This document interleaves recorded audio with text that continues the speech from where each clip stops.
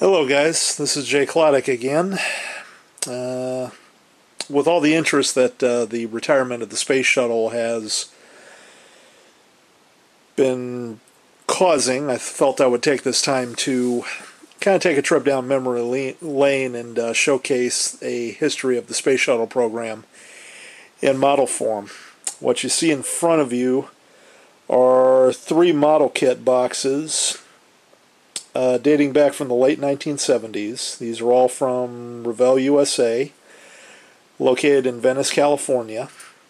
When they were in Venice, California, anyway. And they are all of Space Shuttle Enterprise. The one at the top is the Space Shuttle with the 747 in 1/144 scale. The one in the center is Enterprise with booster rockets, also in 1/144 scale. And the model at the bottom is just the standard orbiter in 1/144 scale without either of the two. The orbiter kits in all three cases are essentially identical, although the one with the 747 does come with a long nose probe, and it also doesn't include any payload bay details. The booster rocket one, it's a complete orbiter, but I don't believe it has the space lab, whereas the one at the bottom does have the space lab. Based on my research, near as I can tell, the one with the 747 was the very first issue, and I believe the orbiter came out not long after, the orbiter by itself. The one with the booster rockets came out about a year later. These were all released circa 1977-78 time frame. The 747, of course, is used to transport the space shuttle from California to the launch site at Kennedy Space Center, but its first role was used for the glide testing of Enterprise at Edwards Air Force Base. Enterprise performed 5 flights there, 3 with the tail cone on, 2 with the tail cone off, and it performed pretty successfully. Of course, Enterprise never flew in space. Reason for that is it was determined it would cost less money to rebuild Static Test Article 99, a orbiter airframe built for vibration and failure testing, into a flight orbiter, and that would cost less than building Enterprise into a flight orbiter. And Static Test Article 99 became Challenger, and so Enterprise unfortunately was relegated to being just a display bird, although she was used for some form of testing over the years of her operations. Okay, moving on, I'll showcase another example of a space shuttle model kit from the Enterprise era of the late 1970s. The kit you see in front of you is from a company called US Airfix. US Airfix was a short-lived model company, and all they did was they imported the original Airfix kits from England and just repackaged them in their own style of boxes.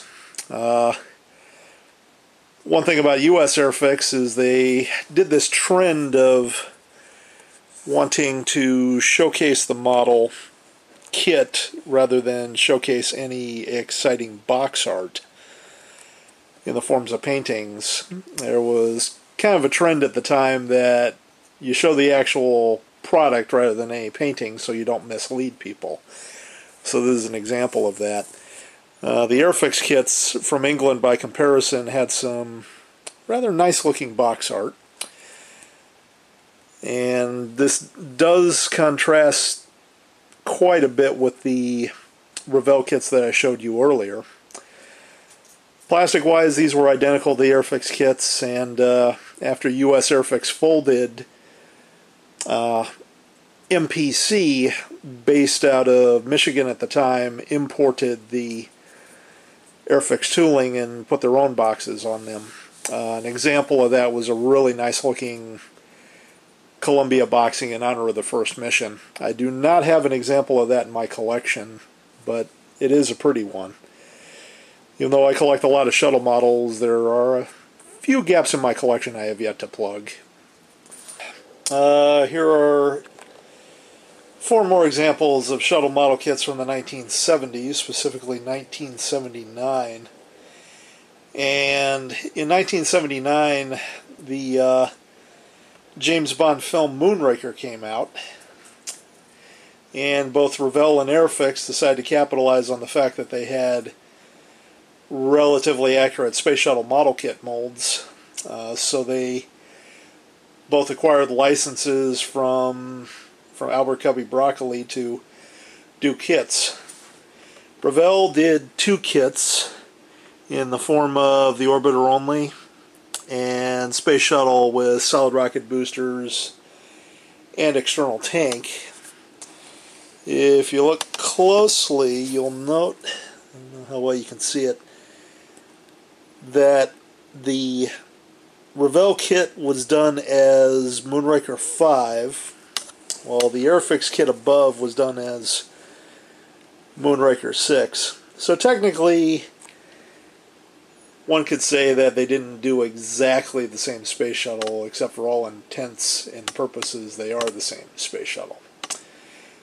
The Revell kits were available on the North American market and in some other markets internationally, whereas the Airfix kit was available in England and also in Canada. I acquired the Airfix kit from a buddy of mine who bought it when he was in the U.S. Army and based in Italy back in the early 80s. Now, the one in the lower corner that says Alien Invader was a rather unusual idea of marketing on Revell's part.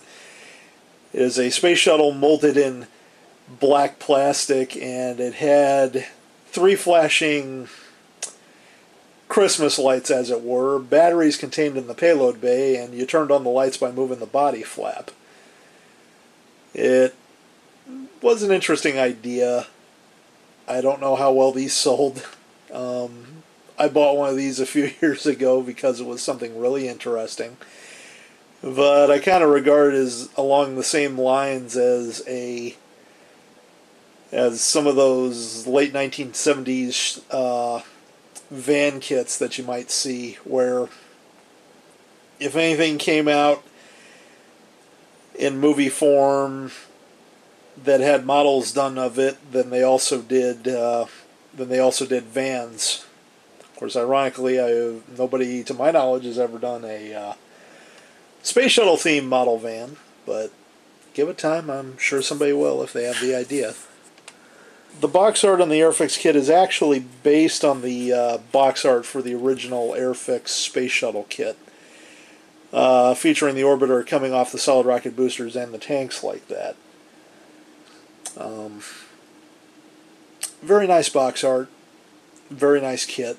I'll probably never build it now that I've built my big 172 scale Moonraker stack, but at least I got these in my collection. And it's kind of interesting noting how the packaging is similar on both of these yet different. Same goes for the orbiter only kit. And that concludes the 1970s portion of this trip anyway.